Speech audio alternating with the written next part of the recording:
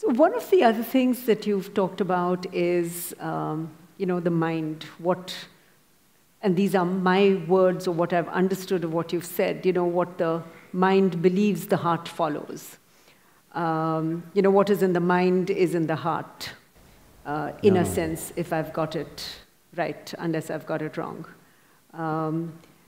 Because when you say that there is no difference between, my mind is saying this, but my heart is saying something else. You're talking about a metaphoric heart or your heart? I am talking about metaphoric, I'm not talking about… Okay, not the I'm pump. talking about metaphoric heart, not the heart that is, simply pumping. There is something else, which I've read some time back, which says that, you've got to search in your heart with your intellect. So there are all these things which is about the mind and the heart and, how you apply intelligence and perception to create awareness. And I think you've talked about that a little bit. Would you elaborate for us, the concept of intellect, intelligence, perception, and, how we can use that in our everyday lives? So there's a whole lot of enterprise going on in the world by complicating very simple aspects of life, really. If you complicate something with incomprehensible words, and if you have a lot of words to do it, then you will seem profound, because anyway nobody can understand what the hell it is. So searching your heart with your intellect, the thing that you're referring to as your heart is generally the emotional side of you. So you're separating what is thought and what is emotion. Let me ask you a simple question. If you look at yourself carefully in your day-to-day activity, you will notice this. The way you think is the way you emote. Right now, if I think, you are such a wonderful person, I will have sweet emotions towards you. Which I hope you're thinking. This is not a confession.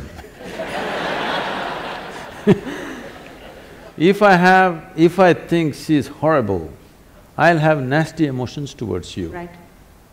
I cannot think you're wonderful and have nasty emotions towards you. I cannot think you're horrible and have sweet emotions towards you. It is impractical and it's not possible. People act those things and it never works. People, I hate her but I'll be nice to her, they will go like this and do like this. Have you seen this happening? Yes. Nice things are done in a horrible way. Right.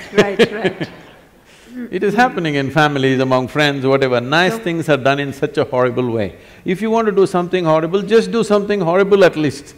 Don't spoil the nice things in a horrible way. So, now, the question is just this, thought and emotion, are they same or are they two different realms? They are not. Thought is agile. See, today I can think, right now I think you're wonderful, just next moment you did something I don't like, I think you're horrible. My thought immediately changes because it's agile. But my emotion is sappy. It'll take 3 days, it'll struggle and slowly turn around. It has a larger turning arc, but after 3 days it'll come my way. For some people it's 3 days, some people 3 months, but they will turn around, isn't it? Yes or no?